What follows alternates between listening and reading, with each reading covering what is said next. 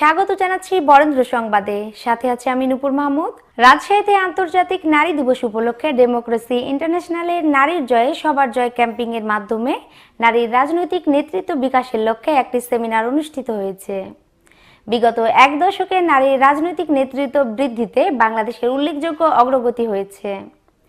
বর্তমানে বাংলাদেশের প্রধান তিনটি রাজনৈতিক দলের শীর্ষ নেতৃত্বে আছেন নারী। দেশে প্রধানমন্ত্রী সহ জাতীয় সংসদ স্পিকার নারী।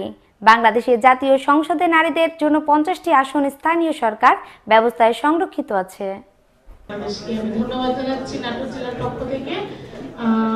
কিন্তু রাজনৈতিক দলের মূল কমিটিতে নারীদের অংশগ্রহণ এখনো সন্তোষজনক নয়। দলের কেন্দ্রীয় কমিটির অন্তর্ভুক্ত বিষয়ে উল্লেখযোগ্য অগ্রগতি থাকলেও ইউনিয়নের থেকে জেলা পর্যায় পর্যন্ত কমিটির নেতৃত্ব স্থানীয় পদগুলোতে নারীর অংশগ্রহণ খুবই নগণ্য।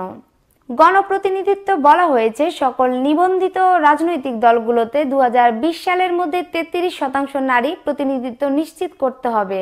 নারীর জয়ে সবার জয় ক্যাম্পেইনে সারা দেশের নারীদের রাজনৈতিক ক্ষেত্রে বাধাসমূহ চিহ্নিত করতে হবে। নারীর জয়ে সবার জয় ক্যাম্পেইনে সারা দেশের নারীদের রাজনৈতিক ক্ষেত্রে বাধাসমূহ চিহ্নিত এবং বাধাসমূহ উত্তরণের জন্য নিম্নলিখিত সুপারিশমালা তৈরিতে সহায়তা করছে। অনুষ্ঠানে রাজশাহী সহ কয়েকটি জেলার 3টি দলের রাজনৈতিক নেতাকর্মীরা উপস্থিত ছিলেন। অনুষ্ঠানে উপস্থিত ছিলেন রাজশাহী মহানগর আওয়ামী লীগের সাধারণ সম্পাদক মোহাম্মদ ডাবলু সরকার, জেলা আওয়ামী লীগের সাবেক সাধারণ সম্পাদক মোহাম্মদ আসাদুজ্জামান আসাদ, সাবেক মেয়র ও মহানগর বিএনপির সভাপতি মোসাদ্দেক হোসেন বুলবুল সহ স্থানীয় রাজনৈতিক নেতৃবৃন্দ। এই ছিল আজকের বরেন্দ্র সংবাদে। এতক্ষণ সাথে থাকার জন্য ধন্যবাদ।